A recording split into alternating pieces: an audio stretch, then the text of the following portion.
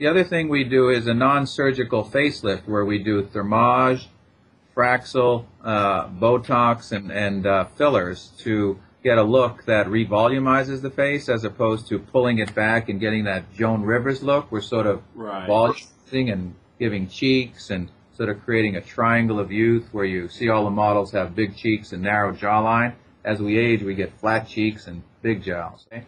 So we do a lot of what we call a non-surgical facelift where we through the mouth, we do intraoral injections of Radiesse or kind of volumize the cheeks, and then we do Botox or Dysport along the rhytids and the face, and then we do a thermage or a Fraxel to resurface the face, and we can take 10 or 15 years off somebody without doing any cutting.